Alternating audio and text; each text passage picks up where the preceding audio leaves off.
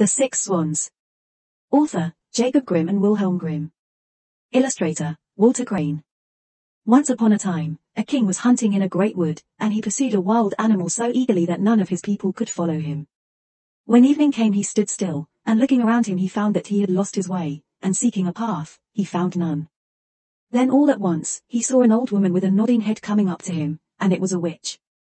"My good woman," said he, "can you show me the way out of the wood?" "Oh yes, my lord king," answered she, "certainly I can, but I must make a condition, and if you do not fulfill it, you will never get out of the wood again but die there of hunger." "What is the condition?" asked the king.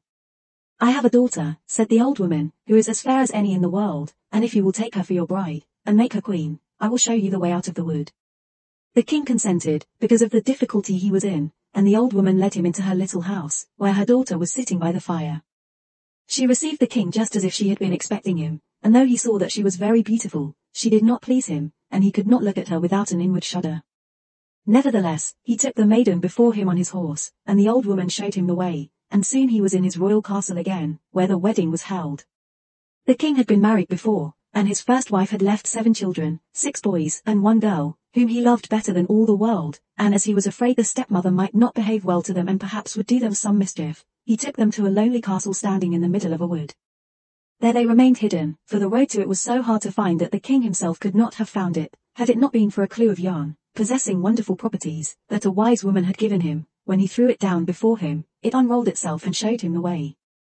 And the king went so often to see his dear children, that the queen was displeased at his absence, and she became curious and wanted to know what he went out into the wood for so often alone.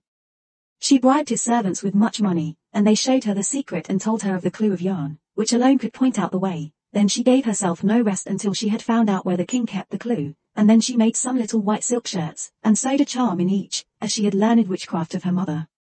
And once when the king had ridden to the hunt, she took the little shirts and went into the wood, and the clue of yarn showed her the way. The children, seeing someone in the distance, thought it was their dear father coming to see them, and came jumping for joy to meet him. Then the wicked queen threw over each one of the little shirts, and as soon as the shirts touched their bodies, they were changed into swans and flew away through the wood. So the queen went home very pleased to think she had got rid of her stepchildren, but the maiden had not run out with her brothers, and so the queen knew nothing about her. The next day the king went to see his children, but he found nobody but his daughter. "Where are thy brothers?" asked the king. "Ah, dear father," answered she, "they are gone away and have left me behind." And then she told him how she had seen from her window her brothers in the guise of swans fly away through the wood, and she showed him the feathers which they had let fall in the courtyard, and which she had picked up. The king was grieved, but he never dreamt that it was the queen who had done this wicked deed, and as he feared lest the maiden also should be stolen away from him, he wished to take her away with him. But she was afraid of the stepmother and begged the king to let her remain one more night in the castle in the wood. Then she said to herself, "I must stay here no longer, but go and seek for my brothers." And when the night came, she fled away and went straight into the wood. She went on all that night and the next day until she could go no longer for weariness. At last, she saw a rude hut, and she went in and found a room with 6 little beds in it. She did not dare to lie down in one, but she crept under one and lay on the hard boards and wished for night. When it was near the time of sunsetting she heard a rustling sound and saw 6 swans come flying in at the window. They alighted on the ground and blew at one another until they had blown all their feathers off, and then they stripped off their swan skin as if it had been a shirt. And the maiden looked at them and knew them for her brothers, and was very glad, and crept from under the bed. The brothers were not less glad when their sister appeared, but their joy did not last long. "You must not stay here," said they to her, "this is a robber's haunt, and if they were to come and find you here, they would kill you." "And cannot you defend me?" asked the little sister. "No," answered they, "for we can only get rid of our swan skins and keep our human shape every evening for a quarter of an hour, but after that, we must be changed again into swans."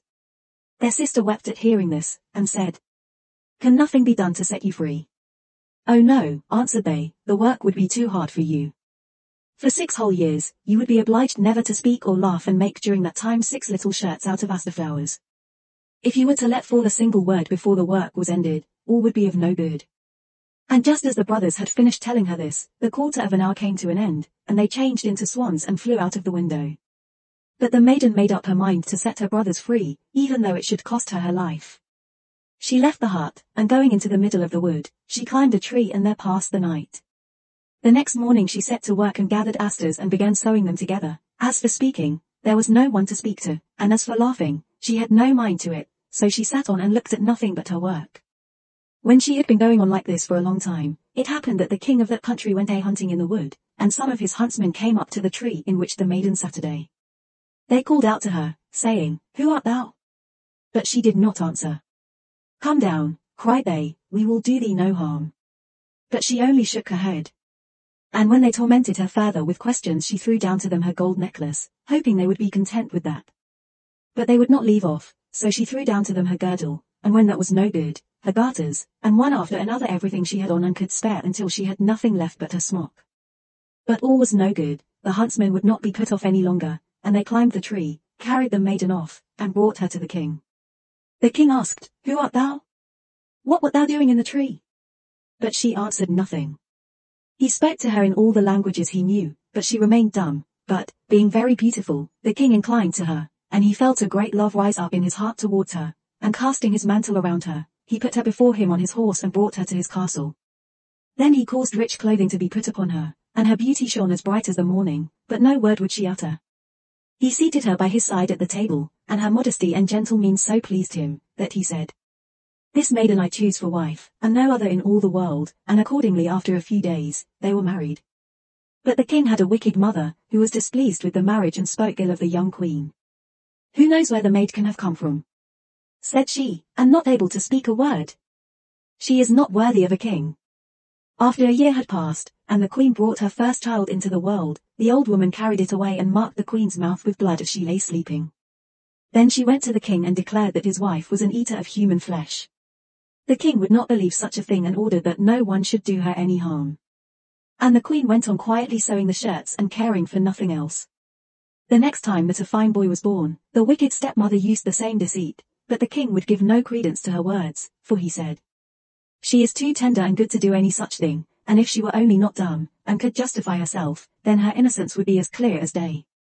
When for the third time the old woman stole away the newborn child and accused the queen, who was unable to say a word in her defense, the king could do no other but give her up to justice, and she was sentenced to suffer death by fire. The day on which her sentence was to be carried out was the very last one of the 6th year of the years during which she had neither spoken nor laughed, to free her dear brothers from the evil spell. The 6 shirts were ready, all except one which wanted the left sleeve. And when she was led to the pile of wood, she carried the 6 shirts on her arm, and when she mounted the pile and the fire was about to be kindled, all at once she cried out aloud, for 6 swans were coming flying through the air, and she saw that her deliverance was near, and her heart beat for joy. The swans came close up to her with rushing wings, and stooped around her so that she could throw the shirts over them, and when that had been done the swanskins fell off them, and her brothers stood before her in their bodies quite safe and sound, but as one shirt wanted the left sleeve, so the youngest brother had a swan's wing instead of a left arm. They embraced and kissed each other, and the queen went up to the king, who looked on full of astonishment, and began to speak to him and to say, "Dearest husband, now I may dare to speak and tell you that I am innocent, and have been falsely accused," and she related to him the treachery of the stepmother, who had taken away the 3 children and hidden them. And she was reconciled to the king with great joy, and the wicked stepmother was bound to the stake on the pile of wood and burnt to ashes. And the king and queen lived many years with their 6 brothers in peace and joy. The end. Goodbye.